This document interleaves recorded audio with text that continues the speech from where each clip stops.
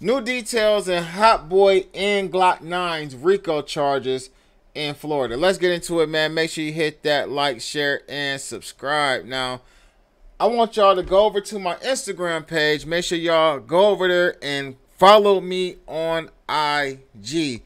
Now, more information is coming out about this Rico case that's going on in Orlando, and it was posted up by One More for the Gang on social media. Now, this news comes from Eyewitness News out of Orlando. Their investigative reporters have basically come out with information showing that not only were they following people on social media to try to get the up on them with this Rico case, but they also had social media wiretaps that undercover agents used to build the Rico case up. Check out what this investigative reporter had to say. Was used to help fund local gang operations. Nearly a year ago, we first told you about a gang war that included drug trafficking and the murders of innocent children in Orange County. In July, more than 24 people were arrested on state racketeering and conspiracy charges after a 9-month-long investigation. And since then, investigative reporter Darlene Jones has been working to find out how the alleged criminal enterprise and gangs operated. She's live in our studio tonight. Darlene, that's where you found out about the federal money that these alleged gang members received. Vanessa, I waited 4 weeks to get a copy of the investigative report you're about to hear about. It is no longer under seal. It's about 700 pages. And I had to read a majority of that to find out that at least 4 or 5 of these gang members allegedly applied for federal PPP and SBA loans that may have helped pay for drugs and guns, sometimes used to kill or commit other violent crimes. This state investigation gives us the first clear insight into the 9-month investigation. Undercover Orange County deputies and agents capturing every move of dozens of alleged drug dealers and their associates as they flew into Orlando International Airport, dragging suitcases lined with drugs and tracking them back to trap houses throughout Orange County, where the drug operations were run in the middle of neighborhoods. They're putting together the case this whole time, so when it comes time to drop charges on these guys, they've got a mountain of evidence. More than 30 people have been arrested and charged under the state racketeering and conspiracy statute, meaning investigators believe the gangs were running a criminal enterprise.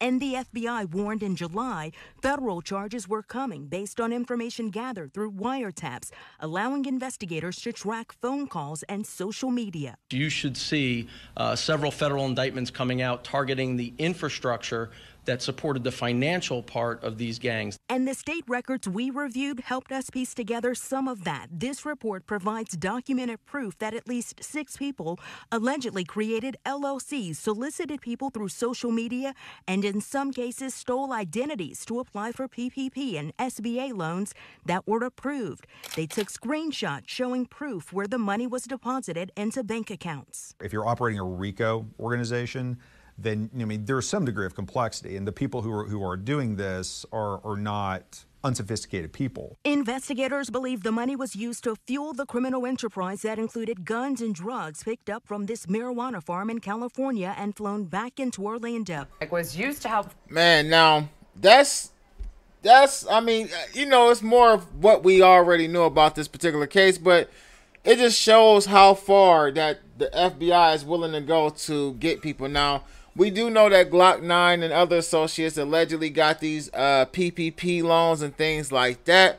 As well as, we kind of knew about the situation with, them showing stuff on social media that was used against them. Now, with those documents being unsealed, I'm pretty sure a hell of a lot more information will be coming out about this particular Rico case with Glokknine and the rest of his homeboys. Now, the operation was called X-Force, and it targeted people in the Orlando area, man.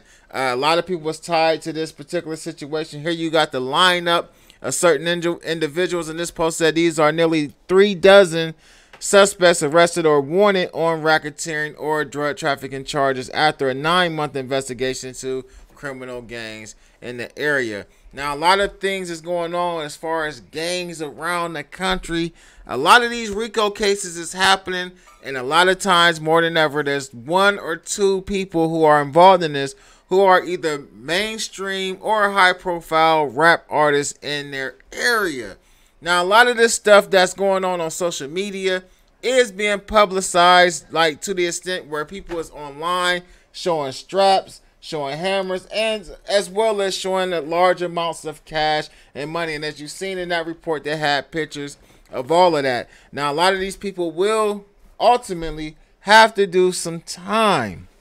It says that the feud, in this particular article, the feud between the gangs is what really caused the feds to have to step in and get at people. It says a feud between gangs has been responsible for over 30 incidents and a number of homicides, a number of bodies, a number of bodies was caught. Now, when you mix, you know what I mean, the streets with street money, you know what I mean, and things that you slanging to be in the streets to get paper with bodies, it always, history tells us this always happened. You can look back as far as things that was going on in DC back in the 80s and the early 90s. You can look at some of the crews that got took down in Detroit.